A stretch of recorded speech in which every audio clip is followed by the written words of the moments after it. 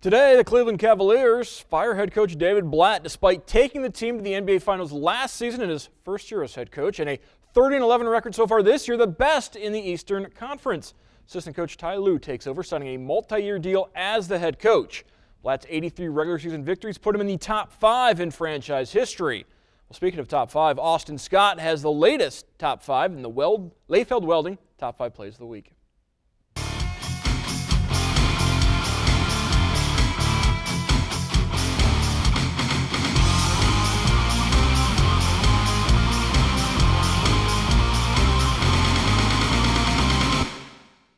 I guess you could call this week's number 5 a trick play.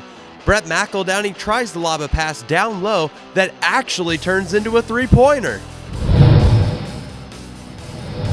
Lima Senior's Xavier Simpson could probably have his own top 5 plays, but this week he checks in at number 4.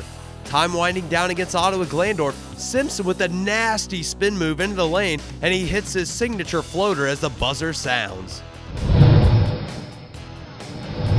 Patrick Kamler and Dave Freilich voiced this week's third play.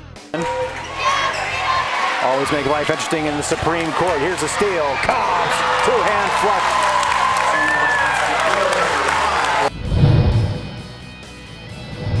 Bath grad Terrence Sullivan grabs this week's runner-up spot.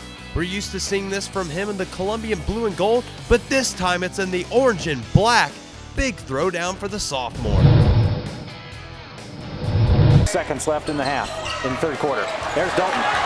Walton with another steal. This time finishes. The countdown wouldn't be complete without a Dantez Walton slam. Big shout out to everyone working hard behind the cameras each week, and thanks to Layfeld Welding for helping us beat the buzzer on the top 5 plays.